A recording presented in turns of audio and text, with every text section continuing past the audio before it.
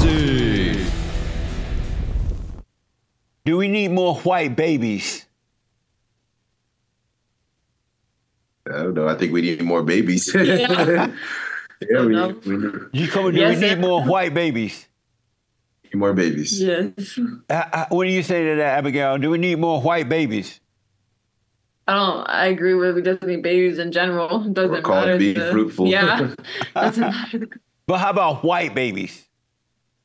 I don't think the color matters. Should dual citizenship be illegal? Dual citizenship? Yeah, dual citizenship. Should it be illegal? No. And you say, Jakobe? Dual citizenship as if you're a citizen in multiple nations? Yeah. Let's say you're a citizen of America. Should you be a citizen of Israel or somewhere else and have a dual citizenship? I think you should just be a citizen in one nation. Should we ship the illegals back to wherever they came from? No, I think if they're here in America, then they deserve opportunity to live the American dream. So what do you say? Abigail, should we ship the illegals back to their country?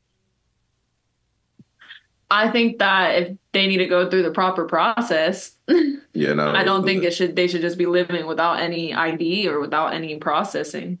And so should the illegals be allowed to stay or should we ship them back? I don't really think about that, to be honest. Is it illegal to cross the borders into America? I believe so. If you don't have paperwork, then yeah. And so why should we let them stay since they broke the law to get here? Well, I mean, it depends on the situation. But they broke the law. Yeah.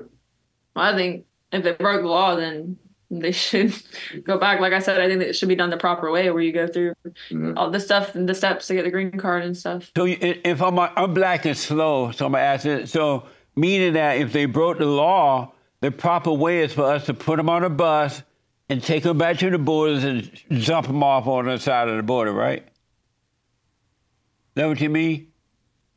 Yeah, I guess. However, the proper way of getting them where they're supposed to be. Right, drop them back across the border. Just dump them over there, right? Right? Whatever their proper way of being deported is. I don't know. I don't know. Abigail, the earth flat or round? Round. Jakobe, Mexican food or Haitian food? I'm definitely have to go with Haitian food. Abigail, does a chicken have lips? Have what? Lips. Does a chicken have lips? Have lips or lettuce? Lips. No. No, they have a beak, right? A pet. No, not lips. I'm sorry? No. Jakobe, is it ever okay for a man to hit a woman? No. Abigail, Drake or Kendrick Lamar? Neither. We don't listen to secular music.